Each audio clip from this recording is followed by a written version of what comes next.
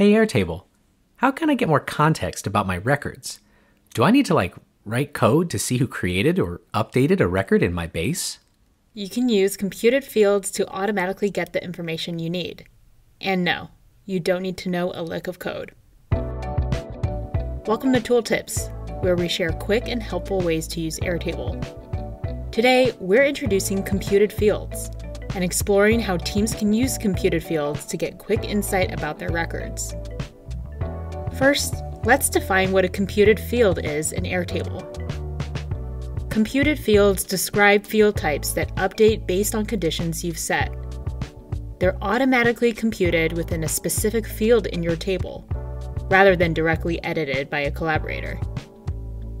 Computed fields allow you to do things like create custom calculations, run automations, and so much more. But for now, let's dive into one simple way you can use computed fields in your workflow.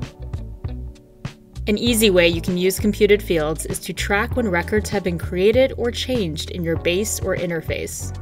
This creates a handy paper trail that you can reference at any time. There are 4 computed fields that can be used to track information in your base.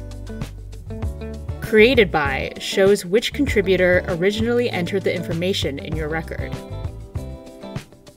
Created time tracks when something was created. Last modified by shows which person last updated an entry. And last modified time tracks when the last edit occurred. Want to stay on top of all of your incoming records, like new tasks tied to a marketing campaign?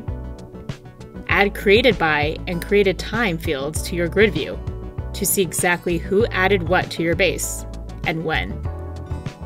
And to make your content review interface as detailed as possible, consider surfacing a last modified time field so approvers know which assets have been recently updated. Using computed fields gives you much needed context and helps you remain informed about critical information.